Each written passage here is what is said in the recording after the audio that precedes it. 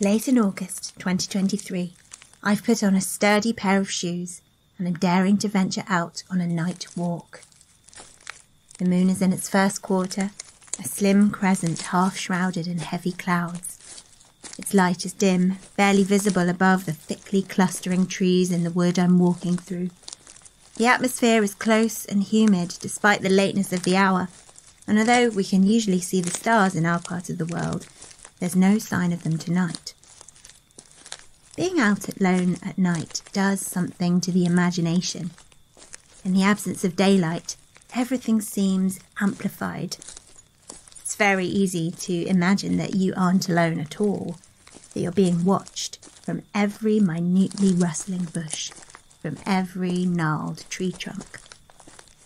Even the sound of your own breath seems unnatural. Can it really only be yourself you hear? Are the steady beats of your footsteps the only footsteps? All too easily, the mind starts to introduce new, sinister characters to the scene. How many of us have walked along imagining that if we stop and turn, a dark figure will be standing on the path behind us? But perhaps it isn't the darkness we ought to fear, but the tantalizing promise of a light bobbing just ahead of us, almost out of sight. A light means sanctuary, a guide through the darkness, a route back to civilization. Or does it? Today's story is about the things which lurk in the darkness and the lights you shouldn't always trust. So keep your lantern full of oil, stick to the path, and be ready to fall flat on your face if you see something you shouldn't. If you do make it back to safety, gather close around the campfire and listen in. Welcome to the Three Ravens podcast. There were three ravens sat on a tree, down a down, hey down a down. They were as black as they might be with a down. One of them said to his mate, "Where shall we our breakfast take? With a down, dairy, dairy, dairy, down, down."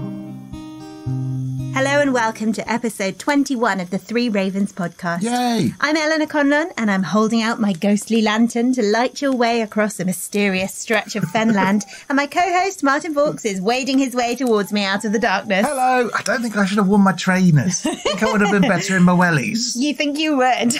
We're now over halfway through series 2. Yeah, we are. We've recently released our newest Dying Arts episode, which is all about vellum and parchment making. And we'll be back with something wicked later this week. So many murders. So many murders in this week's episode. For our Patreon subscribers, we had a great time reviewing the 2022 folk horror film You Won't Be Alone for our Three Ravens Film Club. And we have some new Patreon subscribers to thank: George and Jan. I hope it's Jan. It might be Jan, but I think it's Jan. Anyway, all hail George, King of Patreon. All hail Jan, King of Patreon. Thank you both so much for supporting the podcast, and thank you to all of our supporters and our subscribers. Your support makes it possible for us to create extra content and to go on adventures and I guess just make the show in general, buy books, things like that. So we really appreciate it. And if you'd like to support the podcast, please consider signing up for our Patreon for $3 a month or $6 a month at patreon.com/Three Ravens podcast. Now, we'll talk a bit more about correspondence at the end because it's been a busy week for it, but there's been something we must mention that's happened this week. The Scone Wars. History's most divisive battle. Now, if you didn't hear it, for our Devon episode last week, we had a lovely cream tea and opened up the cream or jam first discussion on social media. And what can I say? It's an issue people definitely feel strongly about. Thank you so much to everyone for joining in with us. We had so much fun reading all your comments and actually feel genuinely informed about clotted cream history too. We do. Three Ravens community, you have the best sense of humour and we're really grateful to you for sharing it with us. Our main takeaway has been that people enjoy their scones in all sorts of different ways, but no doubt about it, Eleanor, the Devon way was definitely the majority. #cream first. And thank you to everyone who identified themselves as being on the right side of history. And I shall continue to enjoy my scones in what I now know is Buckingham Palace style. Thanks very much. So, Eleanor, we are releasing this episode on the 28th of August. Is there anything we can celebrate today? Any obscure saints with miracles most peculiar? Well, it is, of course, the rather prosaic August bank holiday in England, which is something which passes for a widespread traditional custom. Yeah, I guess. Our current system of bank holidays was created relatively recently, actually, in 1871. Oh, really? And I discovered there's actually an Act of Parliament, the Bank Holidays Act. Now, this was basically to ensure that everybody had some time off around their miserable jobs. Yeah, I never realised it was an official act, though. I just thought it was generally agreed. Oh, yeah, it's part of like the workers' rights movement, basically. That's great. Yeah. Well, they often conform, as you say, with general common law holidays like Christmas, Easter and New Year's Day, but they occasionally add special ones to celebrate things like royal weddings and jubilees and all sorts of things like that. Well, this one that we're celebrating the day of release is a day that's intended to get everyone to go to the shops in advance of the new school year starting. So it's there for like buying uniform and stuff. So it was created for shopping? Yeah, it was created just to try and create economic activity, which is weird. Bank holidays feel too mainstream to feature on this podcast. Well, I have something which I think you'll find infinitely preferable. Ooh. If we visit Malden, which is a village in Devon today, we can celebrate the Apple Pie Fair. An entire fair devoted to apple pie? This sounds like heaven, Well, Eleanor. it does sound rather good. In addition to the usual village fair activities and stalls, they have a giant apple pie. What? The Malden apple pie, which is described as being about the size of a kitchen table. I mean, I love apple pie, but I'm not sure I could actually finish an apple pie that was the size of a kitchen table. Well, this one makes a grand entrance on a cart pulled in by a donkey, and the festivities are reigned over by the apple pie princess. Oh my goodness, darling, you are my apple pie princess. Oh, thanks. She makes the first cut into the pie, which is then shared by the community. This sounds like an absolutely marvellous festival. I'd love to put apple pie princess on my business card, and I hope whoever is crowned with that title does. And I also hope she has a crown made of pies. Oh yeah, of course, naturally, like a flaky pastry crown. That would be superb. What a great tradition. Well, that's much more interesting than just a regular old bank holiday. We're also celebrating the Saint's Day of St. Augustine of Hippo. Now, I feel like I'm going to be disappointed by this, but is St. Augustine anything to do with hippopotamuses? He is not the saint of hippopotamuses, but of Hippo Regius, which is a place in modern-day Algeria.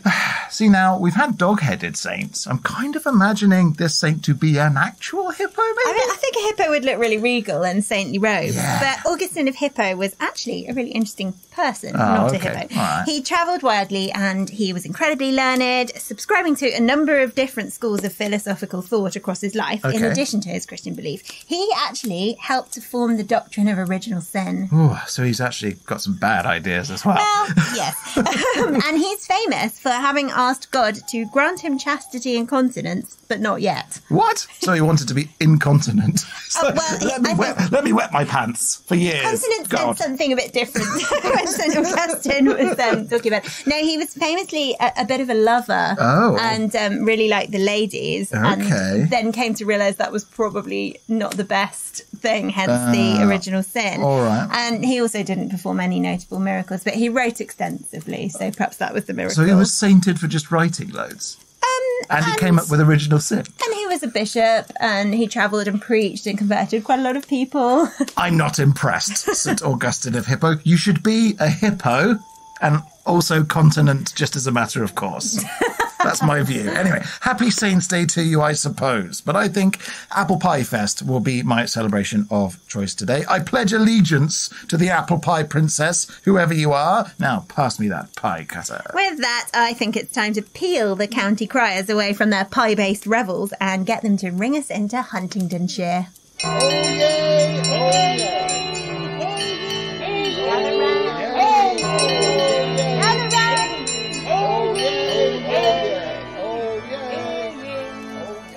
Huntingdonshire is a historic county, but it's now a part of modern Cambridgeshire. The Huntingdonshire area is on the west side of Cambridgeshire, so it was historically bordered by Lincolnshire to the north, Bedfordshire and Northamptonshire to the west, and Cambridgeshire to the east. It was a county until 1974, when it merged with Cambridgeshire and the Isle of Ely to become one united Cambridgeshire. And were the people of Huntingdonshire happy about being merged? Apparently not, Ooh. as in the 1990s, a case was made that Huntingdonshire should become its own unitary authority again, which did actually happen in the cases of Rutland and Herefordshire. Tiny Rutland. Not Huntingdonshire. Oh, no. The commission considering it decided there was, and I'm quoting them here, I don't think this, no exceptional county allegiance to Huntingdonshire as had been perceived in Rutland and Herefordshire. Oh, dear. It does seem rather unfair, and some residents evidently thought so too, as after it was rejected as a unitary authority, a Huntingdonshire Society was created to campaign for its reinstatement as a ceremonial and administrative county. Well, this sounds good. And they even established an annual Huntingdonshire Day.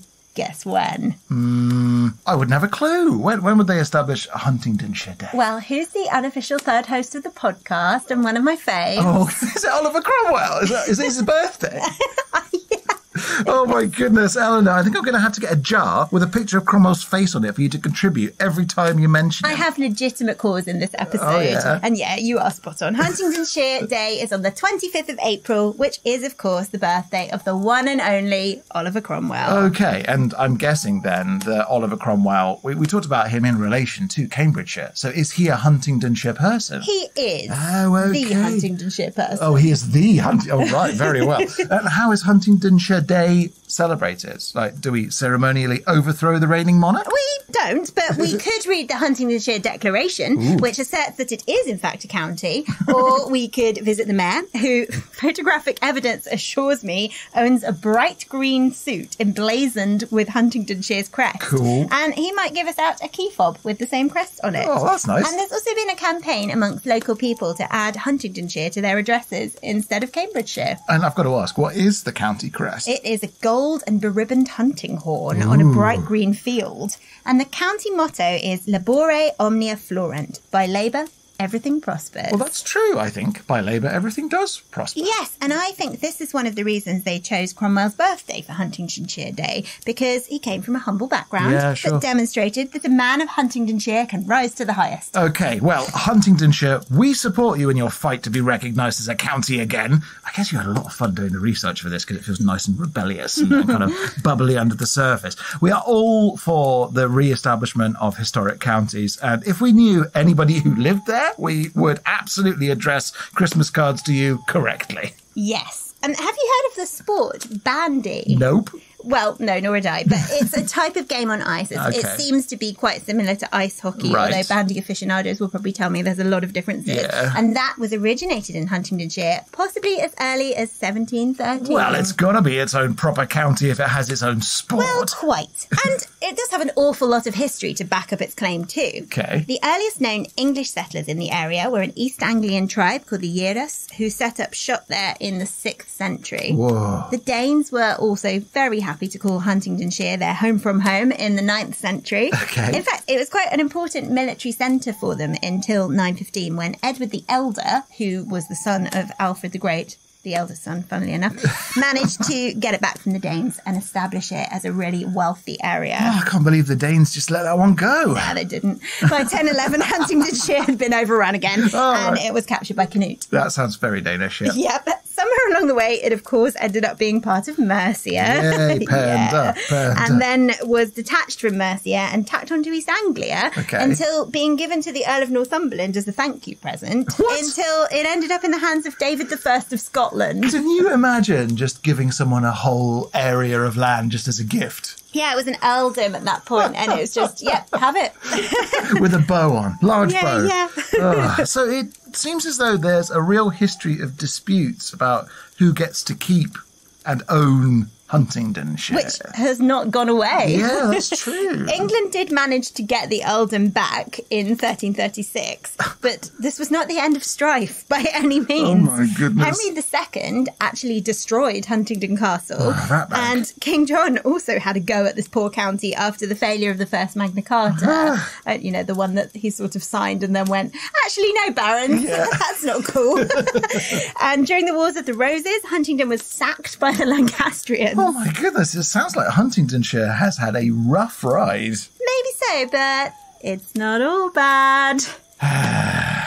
Okay, come on then. throw your spare change in the Cromwell jar. Now, much as I would love to talk about the Civil War and the New Model Army, I'm going to restrain myself because those things don't specifically have to do with Huntingdonshire. You can do this, Eleanor. You don't have to talk about Oliver Cromwell. We're all rooting for you. Thank you, but the Cromwell family is important to the county, so it is no idle waste of my spare change. All right. Their roots in Huntingdonshire start with Sir Henry Cromwell, who was so keen to be a Cromwell that he actually changed his name from Williams to name himself after Thomas Cromwell, who was executed under Henry VIII. I see. And he was his uncle. Oh, right. Sir Henry was a very popular courtier. Elizabeth I liked him. She knighted him. And she even visited him at his seat in Huntingdonshire. That's interesting. Which was Hinchingbrook House at the time. And we'll meet that later again.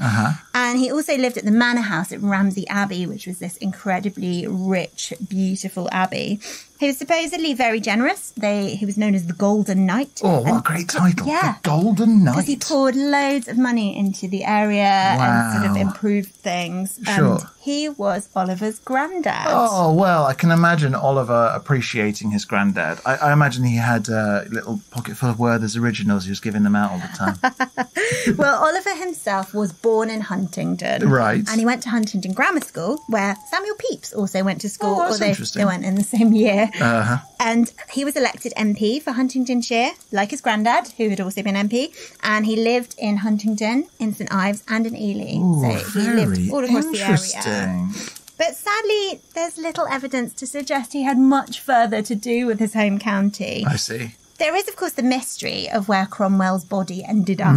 Although it was supposedly exhumed and posthumously executed. Do you know about this? Yes. Yeah. I mean, the version of it that I heard was that he was hanged, drawn and quartered after death. So they split his body dug into him up parts. some years later and split his body up. But some sources suggest that the body may have been secretly removed prior to that and buried elsewhere. So the body that was actually desecrated wasn't him. Oh, that's and interesting. some suggest that he may be buried somewhere in Huntingdon. Well, I mean, or possibly the site of the Battle of Naseby. we know from our Cambridgeshire episode that his ghost is supposed to haunt Cambridge. Well, so, yes. yeah, So if he his could be body there. is somewhere in the area... Still, they really liked a posthumous trial or execution in the past, didn't they? They really did. I wonder where it comes from. The idea that doing anything to a dead body will make a difference. Yeah, our friends at Pontifacts will no doubt be able to tell you a lot more about the cadaver synod, which is about the same subject. Such a great moment in history. Yep. So, are you ready to come with me on a lantern-lit nighttime walk around the places and strange legends of Huntingdonshire? Well, I guess. I've been feeling a little bit spooked out, but let's do it. Well, our first port of call is Godmanchester, which is on the site of the Roman town of Duravigatum, where there are the remains of a Neolithic temple, which is perfectly aligned to the Beltane sunrise. Well, that sounds nice. And they think it dates from 2900 BC. Whoa. We might also cross the Chinese Bridge, which was supposedly built without the use of any nails or other fixings. Cool. It was rebuilt in 2010, and the current version does feature nails, so we'll never know how those cunning bridge builders in the past achieved it. So I'm guessing by the name of the county that Huntingdon must be the most important town in the area? Yes, it was the county town when Huntingdonshire was officially a county. Sure. The first mention of it's in the Anglo-Saxon Chronicle in 921, where it's called Huntingdon, which means the Huntsman's Hill. The Huntsman's Hill. That's cool. And I guess hence the hunting horn on the county crest. It's a market town and it's always held a valuable trading position. And there's also a variety of elm tree named the Huntingdon elm, which was developed nearby. And there are quite a few Huntingdon ghosts too. Excellent. Well, we love a spook. Tell me. Huntingdon Town Hall is supposedly haunted by a female ghost who's been named Betty by the locals. Betty the Ghost. Betty the Ghost. And people have seen a pink floating orb and a figure appearing at upper windows, which is probably Betty. Yeah. Nuns Bridge over Alconbury Brook is haunted by one of the nuns who once lived at the convent at Hinchingbrook House. Oh, yeah. She is often accompanied by another ghost who apparently looks like a nurse. And there are a few different versions of this story, but it seems to be there was an intriguing love triangle. So the nun had a lover who might have been a monk who then murdered both of the women. That sounds like a good subject for a ghost story. It does, doesn't it? But you mentioned Hinchingbrook House again. So what's the deal with Hinchingbrook House? still a stately home today, and they actually run a Halloween kind of horror fest. So it's sort of come and experience a scare maze in a real haunted house. Excellent. They've uncovered skeletons there, and there's a ghostly couple which is sent to haunt the corridors. There's also the ghost of a cavalier who haunts a particular room, Nice. and a ghostly woman floating above a staircase. Well, I mean, that kind of renders the staircase a little bit irrelevant. It does, if you can just float upstairs. So let's continue our journey on to Kimbolton. You may have heard of Kimbolton Castle, which was where Catherine of Aragon lived and died after Henry VIII divorced her. I mean, maybe I've read the name, but I can't say I've ever heard That of it. was where she was sort of dumped. I see. And I think history makes it out to be a horrible place, but it's not a horrible place. No, she lived in quite a lot of luxury. It's a lovely didn't she? castle, Yeah. and she's very unhappy, but Yeah. it was a pretty lovely castle. Understandably unhappy. Actually, if we go to Kimbolton very soon, we'll experience the Statute Fair, which is known locally as the Statty. The Statty? Yeah. Come on, let's down to the Statty. It's a fair held every September, which traces its origins back to the 1200s. Whoa. Yeah, we can also take a quick detour to St. Neots, which you may remember from when we celebrated St. Neots Day a few weeks ago. Yeah, of course. His bones were moved to the Huntingdonshire St. Neots from his home in Cornwall, and the place was named after him then. Well, he's probably not too happy about that either. Maybe No. he's also spooking around. Yes, he might the well ghost be. of St. Neots. Now, we're actually going to have to take a detour round the next place on our Lantern Lit tour because you already talked about it in the Cambridgeshire episode. So I was going to take us to Whittlesea Mere. Oh, I'm so sorry. I feel much like an unpaid subscriber to the Huntingdonshire Society here because I feel I need to reclaim Whittlesea Mere for my county. And I can prove it's part of my county because I have an ancient rhyme. Okay, it better be good. Glatton Round Hill, Yaxley Stone Mill and Whittlesea Mere are the three great wonders of Huntingdonshire. I mean, it's not the best rhyme Totally ever. beside the point. I'm also backed up by the Festival of the Whittlesea Straw Bear. Oh, that sounds great. Yeah, it's held in Whittlesea every Plough Tuesday. Yeah. And a performer dressed in a bear costume made of straw, which was traditionally the very best straw that the farmers had kept back from their yield to make this Outstanding. costume. I love this idea. Danced around the streets in exchange for gifts of money or beer or other nice things, and then they ceremonially burned the bear costume after the festival. Yeah, not the performer. Not the performer in the No, costume. just the costume. I love this idea. A bear made of straw dancing around and getting drunk in your town. Every town and every village should have this Straw tradition. Bear Festival. Should we instate the Newark Straw Bear Festival? Yeah, let's do it. Well, if you're going to produce a person prancing around in a straw bear suit, I will concede. Thank you. Now we've restored Whittlesea to Huntingdonshire, where it belongs. Let's head off in the direction of St. Ives. Now, as I was going to St. Ives, I met a man, and weirdly enough, he had 7 wives, and each wife had 7 sacks, and each sack had 7 cats, each cat had 7 kits, cats, sacks, and wives. How many were going to St. Ives? Well, you might ask. Martin has just recited the popular riddle about St. Ives, Yep. which you probably heard. There's actually a controversy attached as to whether it refers to St. Ives in Huntingdonshire or the one in Cornwall. And I don't claim to know the answer, but I do know there's a pub on the road into Huntingdonshire's St. Ives called the Seven Wives. Ooh, well, I feel like that cinches it. Yes. We'll go with it. St. Ives definitely does have points of interest which aren't to do with that well-known rhyme. Yeah. It has a bridge which is very unusual because it incorporates a chapel. That's I read unusual. that there are only 4 of these in the whole of England. Cool. But much like poor Huntingdonshire, the chapel has changed hands quite a lot. Right. After the dissolution of the monasteries, the prior actually lived in the chapel. He was Sure. given it as his house. Yeah. But it was also later a doctor's surgery and a pub called Little Hell. Little hell. It had a very bad reputation. St. Ives also has one of the 4 statues of Oliver Cromwell that are actually on display in And, England. of course, the other 3 are in our front garden. Don't tempt me. Interestingly, the word tawdry, which means cheap or low quality, Yeah. supposedly originates from St. Ives, Really? from the cloth market held in St. Audrey's Lane, which sold inferior wool and other fabrics at very cheap prices. St. Audrey's, Tawdry. Yeah, That's Audrey's Lane. That's interesting. Well, at least we know where the 7 wives were headed as soon as they got to St. Ives. Yes, get some cheap cloth. Right? The equivalent of Primark in its day. Yeah, tawdry. The next stop on our tour has to be Hemmingford Grey, which is a beautiful Norman manor house famous for being home to Lucy Boston, the author of the Children of Green Know stories. Have you read any of those? No, I've never read any of the Children of Green Know. I haven't either, but it looks like a beautiful place, and it was numbered among the properties of Cromwell's rich granddad. Oh, nice, with his Werther's originals. Yeah, I would like to read those books, actually. They look very magical. Yeah, they're very folky, aren't they? I think so.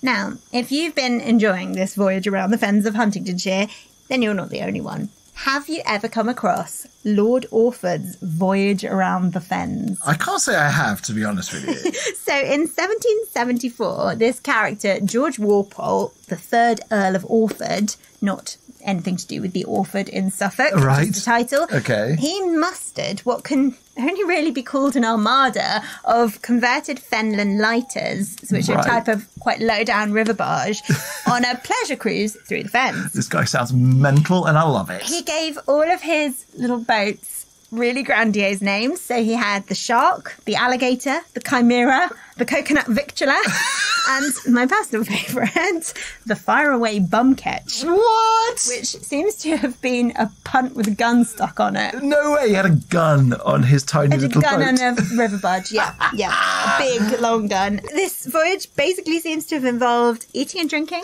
ogling women and throwing parties, and was a lovely 22-day trip. Wow. But he did write a log. He wrote a sort of captain's diary of the adventure. Oh. So we know pretty much what he did on every stage of the journey. I mean, if they hadn't drained the fens, then this would be something I would be seeking to recreate in the future. yeah, exactly. Holiday goals. Yeah. It's not really folklore, but it is such a charming and eccentric thing that I wanted to include it. Yeah, George Walpole's making his own legend there, isn't he? Yeah. Well, a legend even more convergent with our tastes is that of the Warboys Witches, a very high-profile witch trial in the 1590s, which connects with the Cromwells once again. Oh, I'm always interested by a witch trial. So what was the deal this here? Sounds really interesting. So the 9-year-old daughter of the Squire of Warboys started suffering from fits.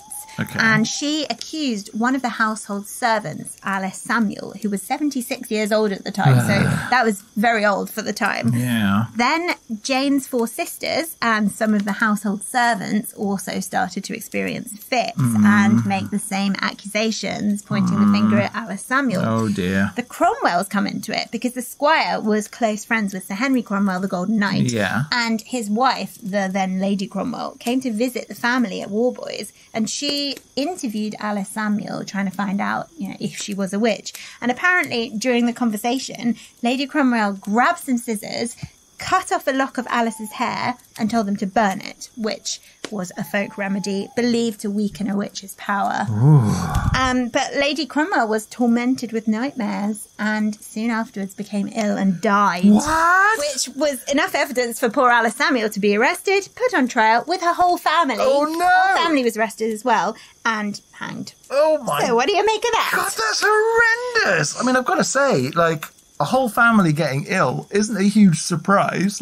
If you're all together, you're likely to catch the same illness. But it feels like a little bit of a crucible-like hysteria thing to me. Doesn't with it? The other daughters starting to have fits. And apparently they all sort of started screaming as soon as she came into a room with them and pointing at her and saying they couldn't be in a room with her and she was a witch and stuff. And they didn't like her because she was sat rocking by the fire wearing a black cap. Oh, come on. And, she's just a very old lady. Yeah. Imagine being 76 and being basically harassed and bullied by a load of rich kids. Yeah, not very nice. And then having your hair cut and burned. Apparently she said to Lady Cromwell, I've never done you any harm yet, but the prosecution pounced on the yet. And that was enough. Poor old Alice. Yeah, I do feel sucks. rather sorry for her, actually. Aww. Or maybe she's haunting them. Well, I hope so. Now, you talked about some sightings of a black shuck-like dog in the Fen area in the Cambridgeshire episode. But I found some which link that fen shuck specifically to women, especially single women living alone, of course.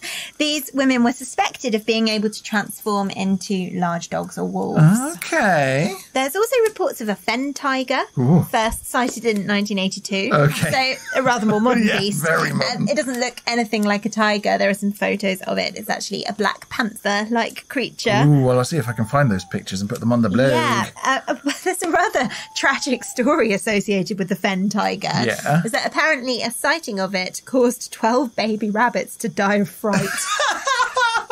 I mean, I know that's kind of tragic, but it's also hilarious. You imagine them all simultaneously turning and going, "Oh no!" and then just keeling over. Yes.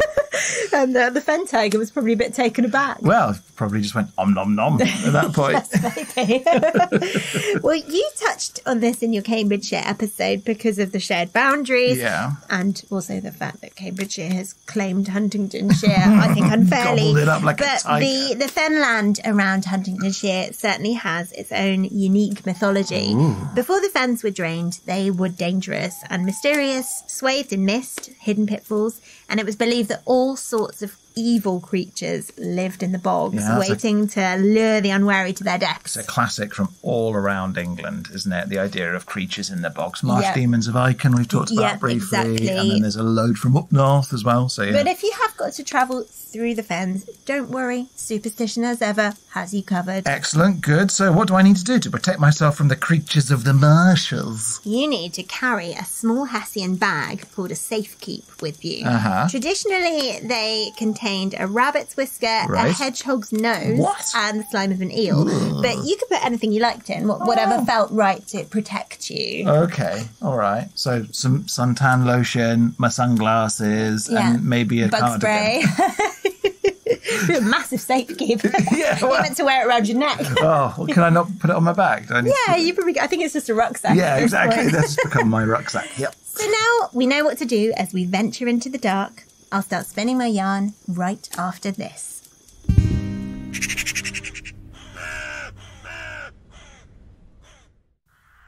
Have you ever walked across the fens at night?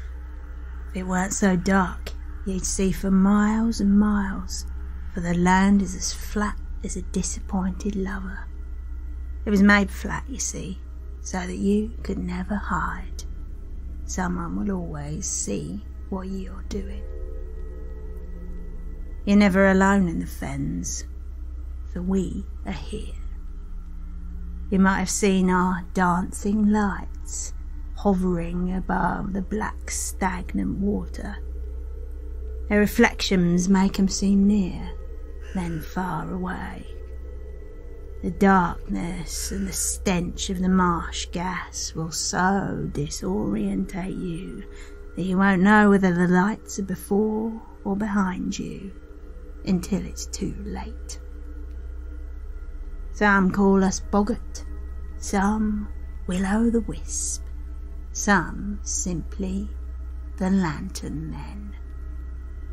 There are other things here too. The nightshades, the slithering dark eels, the dead hands which thrust from the water and grab. But we are the oldest. We've been here since this twisted mess of a world was made and then discarded, and we've had a powerful hunger ever since. We all have different methods, but I like the old way, the simple way. Use my lantern to guide the lonely traveller into a treacherous patch till they stick fast in the mud, and it pulls them down, drowning them slowly, the black foulness of swamp mud forcing its way into their noses and throats. And then I consume them, savouring every last delicious moment of horror and regret. We do not haunt the fens, we are the fens. We are the damp, rich scent of the place, the mists escaping the meres. Night after night I seek flesh and bone through the reeds and sedge. We are the darkest of the darkness, except for the warm, almost comforting glow of our bright lanterns. You'd never see one of us, even if you came close enough. We caught the moon once, and we would have kept her too if we hadn't been tricked. How we laughed when we trapped her in a mere and plunged her down under the water, slapping wet mud over her bright shiny hair. I danced myself on the heavy stone we used to weigh her down. She got away from us, and now she shines as bright as she can over these fens to take her revenge on us and keep wanderers safe. Our prey are always trying to trick us. They know no other defence, so they seek to outwit us with cunning. They have their little ways, things they do thinking to protect themselves from us. Whistling is one. If two are travelling together, they split apart a little way, leaving a wide enough gap between them that it seems as though they aren't together at all. Then one will whistle, drawing the lantern man in his direction, but just as our bobbing lights get close, the other whistles, drawing us away and back to him, and so on until they've reached safe ground. Of course, we're wise to that now. Our lanterns have shutters, and we can split up too. Even more pathetic is the way they clutch their little safe-keep bags, which are supposed to scare us away, packed with sad relics, eel slime, bits of dismembered wood creature. What's that supposed to do other than add a little sauce to the dish? And they think that lying face down on the ground, mouth in the mud to stifle any noise, will see us off too. If I come across someone lying in the mud, I don't go in the opposite direction. I close in and enjoy the splendid meal laid out before me. Oh yes, we know all the tricks. Aside from the moon, there's only one man who ever got away from me. The lying down trick did work for him, for he kept so silent that I passed by without either seeing or hearing him. I didn't have an inkling there was anyone there but me, till I'd gone some distance past him. Well, he scampered back to his farm, and I wasn't quick enough to catch him. His farm was at the edge of the marshes, you see, and I saw there was a horn tied to a pole outside. Was that supposed to scare me away? Or the birds? Either way, it was ridiculous, and I burned it to scorched black scraps with my light, so he'd see it and know to stay off the marsh. I won't be deprived of my dinner twice. Usually it's very easy, like the one I've just eaten. He thought to bring a dog to protect him, as if a dog would do anything against the phantom of the marshes. Stupid creatures. Tasty though, if you don't mind the hair sticking in your teeth. Of course it raced away from him, and of course he whistled for it to come back. He whistled, I answered. Man and dog I took pleasure in drowning, and man and dog I ate in wet gobbets and sucked the marrow of their bones. Another missing person, lost to the marshes, lost to the misty delirium of this place. I please myself, you see, toying with life as I like. Humanity doesn't like to play with its food, but we lantern men are bound by no such rules. Food tastes all the sweeter once it's muddled and mixed up and turned all around.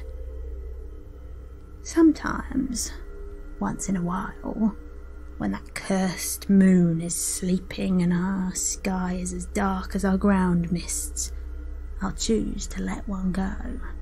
but only sometimes, if my hunger is already sated. And sometimes, what happens next is sweeter. I'll tell you a tale of one, if you'll follow my light just a little way.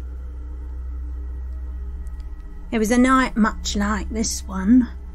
The moon was playing coy, just a sliver of her peeping out from behind a cloud. "Show yourself again," I urged her. "Come down here and show yourself in all your shininess, and I'll have you this time, and I'll bury you where nobody will ever find you." I heard them before I saw them, footsteps sloshing thick in the marsh mud. A young couple exchanging words. His voice was brusque and rough, and he answered her questions abruptly, as if he would cut off her speech. Hers was hopeful, piping, chattering to him about all manner of things. When they hove into my view, she was clinging to his arm, worried about the dark. He was a huge brute of a man, and she a tiny little fairy with an ugly face. She was twittering to him about starting a new life together somewhere, and he told her that they would. I could hear the lie in his voice, smell it in his sweat. Something I like about humans. They trick each other the way they like to trick the lantern men, and so his lying words caught my interest. I like my food to have a little spice, after all.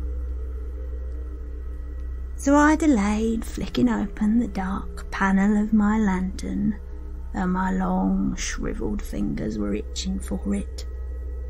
My hand doesn't look like yours, as I live in the dank marsh water. We're always wet, and our skin wrinkles and bloats like the flesh of the drowned.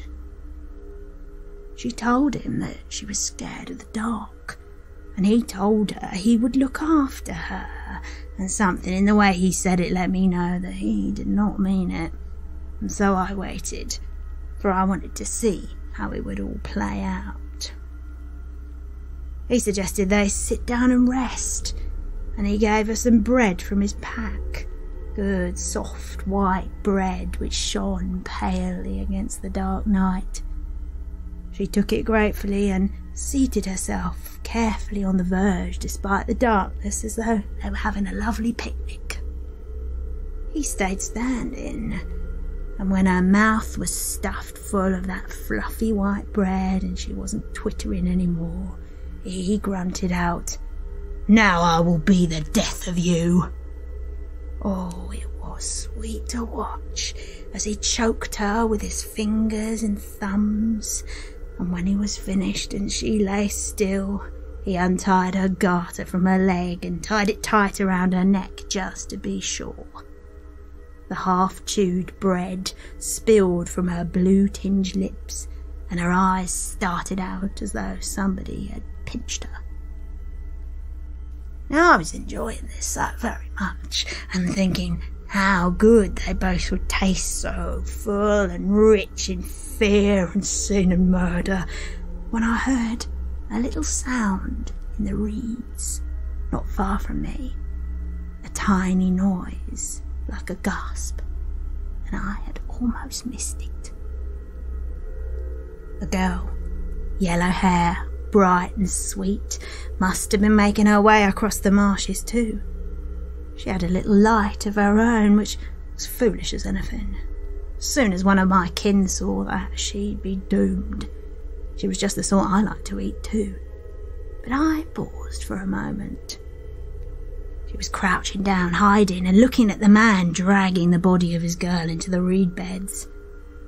And I thought, there's more trouble to be had here than I can cause.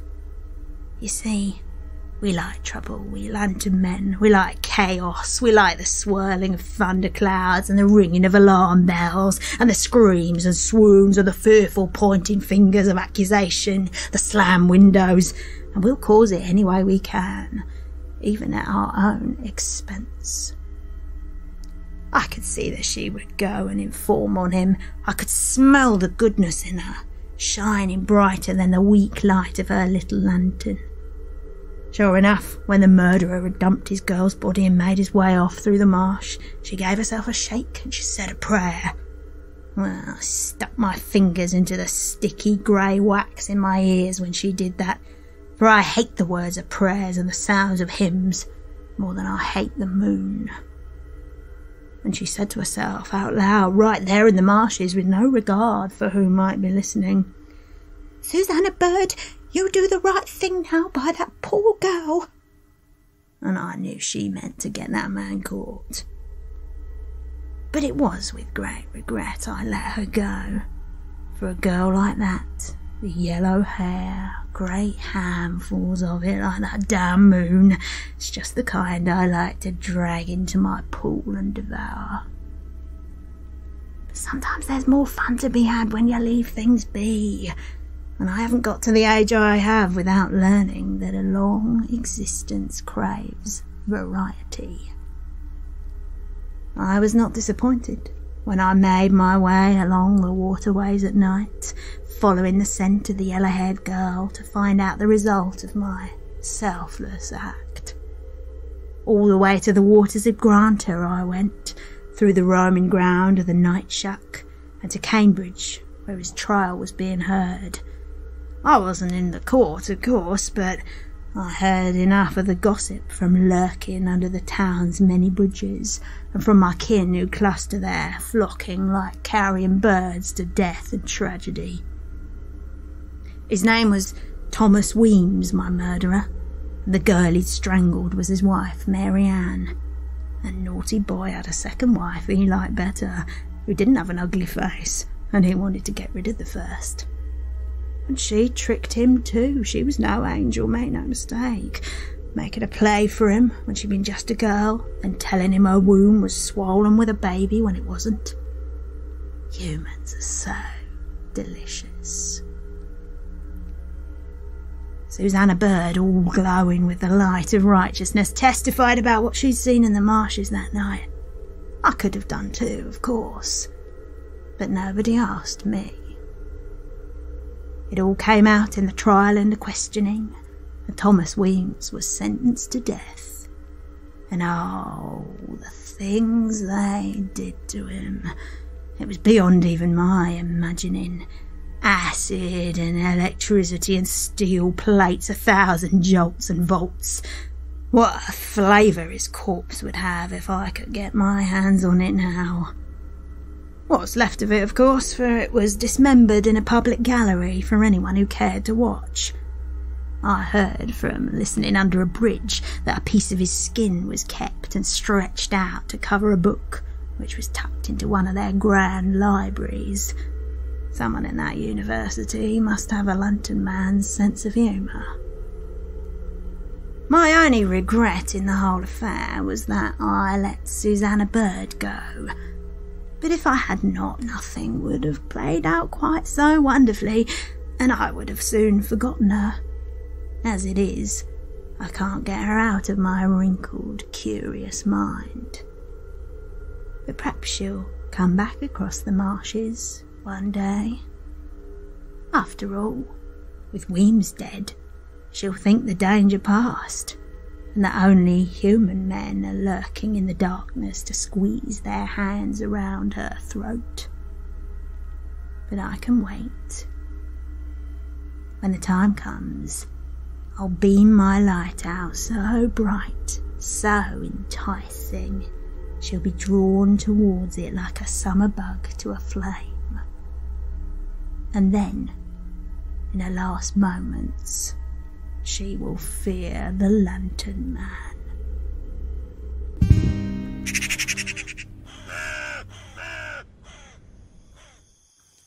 So, Martin, would you step into the fens of historic Huntingdonshire on a moonless night? I would not, because I am not an idiot. Yeah, it does seem to be one of those sort of horror movie things, doesn't it? Where people were definitely warned about the Lantern Men, but crossed the fens anyway. Yeah, I mean, I think those stories exist for good reasons. Like, don't go into marshy bogland at night. No. I have to say, I really loved his hostility towards the moon. His hatred of the moon. I'm going to catch you, moon. I'm going to catch you. I loved it. Well, that was great. That's based on another sort of faintly local. I think the original actually comes from Lincolnshire folktale about bog creatures trying to capture the moon. Really? Yeah, so it included that little idea from another folk story. Well, there's actually quite a few folk tales about the moon being captured or eaten by fish and so on and so forth. So I think in the Irish tradition, salmon eats the moon at one point and gets wisdom from that. And it stands to reason that sort of creatures that thrive on darkness would want to get rid of the moon in whatever way they could. Definitely. And what about these Weems people? This sounds like a real story. Yeah, it was. It was another local story, a Huntingdonshire tale. So Thomas and Mary Ann Weems are real people, and it happened more or less as I included it, except that it took place on the road to Royston and not in the marshes, but otherwise pretty much the same. And they also really did experiment on his dead body and try to animate it with electricity. Yeah, see, now that felt a little bit like Galvani, a little bit like it's sort of related to, one of my favourite novels, Frankenstein, Mary Shelley, great. Brilliant, wonderful. Are the two, do they work timeline-wise? Yes. So you would think that the events of Thomas Weems's execution and scientific experiments might have inspired Mary Shelley to write Frankenstein, but rather horrendously, it's the other way round. No way! Yeah. It seems likely that what happened to Weems's body might have actually been inspired by Frankenstein, as it was published the year before his execution and the experiments. That is so interesting. And did they actually turn his skin into a book? Yep. They did. They did. There's a bit of a tradition about doing that to murderers who've been executed, actually. There's that book in Moyses Hall in Bury St Edmunds, which has the flayed skin of the Red Barn murderer, whose name temporarily escapes me. But I think it's sort of got a preserved ear as part of it. I mean, spoilers alert, but I'm going to, for next month, Something Wicked, do the Red Barn murders. Oh, fantastic. We'll look forward to hearing more about the preserved ear then. Yeah. I think it also inspired the Book of the Dead in the Evil Dead Yeah, movies. Of course, that would make sense. Yep. I've seen it. It's disgusting. Yeah, of course, naturally. Yeah. And you can actually still see Mary Ann Weems's grave in Godmanchester today. Really? Yeah, and it's got this chilling gravestone. Ooh, so apparently after her murder, the parishioners decided that what had happened to her was somehow her fault. What? Yeah, so on her stone, it's carved, "Ere crime you perpetrate, survey this stone. Learn hence the God of justice sleeps not on his throne, but marks the sinner with unerring eye. The suffering victim hears and makes the guilty die." Whoa, poetry of doom. Yeah, so whoever commissioned the grave was putting the blame on Mary for having slept with Thomas in the first place and pretended to be pregnant to trap him into this marriage, which he didn't want. That is dark. So, yeah, it's her fault. That is really, really dark. Oh, God, You can still see it in, I think it's St Nicholas Church in Godmanchester to this very day. I will find a picture. I will put it on blog. So let's talk correspondence. Oh, yes. Have we heard the flap of dark wings from our community this week? We certainly have. It's actually been a really busy week. Now, the first thing to say is we had our first not-so-positive review this week. Oh, no. Yep, so we went 6 months or so with only 5-star reviews. Which is a very nice streak. Very nice indeed. But iTunes user 10-Leg Pork Chop left us a 2-starer saying, "I really wanted to like this podcast, but the folklore and history is well researched with a nice element of superstition thrown in, enough to satisfy those beginning to explore the heritage of the UK as well as seasoned travellers. So far, so nice, I think. Yeah, sounds lovely. Yeah, then he says, unfortunately, I find the disingenuous giggling between the presenters extremely irritating. Just tell the stories and drop the false humour, please." Oh, that's a shame. Just to reassure our listeners, we do laugh a lot on the podcast, but it's totally not disingenuous. We do find each other funny, and we have such a great time recording the episode. We really do. But of course, it's not for everybody. No, it's not for everybody. And of course, we absolutely want to hear what people think about the podcast. And thank you, 10-Leg Pork Chop, for taking the time to write us a review nonetheless. Yes, and thank you. We're glad that at least you could see some positive qualities in the podcast. Yes. And as we say every week, if you haven't already and you do have 5 minutes, please do swing by Apple Podcasts or iTunes and write us a review or pop some stars on Spotify or wherever you get your podcasts. Yes, please. And I suppose the main message there is, if you don't want slightly cheesy jokes and just enjoying the fun and eccentric side of folklore, then maybe it's not the podcast for you. Maybe not. But thankfully, there are lots of people out there who really appreciate our cheesy jokes. Not least Sam, who emailed us via 3ravenspodcast@gmail.com to say, still loving the podcast. You've kept me sane through the 6-week holidays. We did go to Ruthin in North Wales for a few days. Ruthin Castle is amazing. Free too. Many tales of the Grey Lady in picture frames all around. Ooh, interesting to read. Love a Grey Lady. Yeah. Sam continues, we walked around in hope of a glimpse, but alas, saw nothing. Probably as it was daytime, and my teenage son Gabe clomped with massive trainers throughout the corridors. I think even the Grey Lady would be scared off. What a great image. Also, Devil's Gorge nearby in Loggerheads was absolutely fantastic. After all that walking, a crafty day was needed. We came up with this with acrylic paints and spare roof tiles. And Sam sent us some amazing photos of the roof tiles her family painted for her garden, saying, don't whistle till you're out of the woods. I know, it's so cool and so nice. So lovely. Sam then ended her message saying, keep telling fantastic stories. I love the accents and have spread the love to all my friends. Oh, that's so nice. Thank you, Sam. Thank you, Sam. We also had a lovely message from Alicia, who wrote to us to say, hello, Eleanor and Martin. I wanted to share with you that I'm in the Cater Howe School of Folklore, and we're doing an Add Magic to Your Life challenge this week. When asked what enchanting thing we've read recently, I mentioned your podcast. I think and hope that you will have many new listeners soon.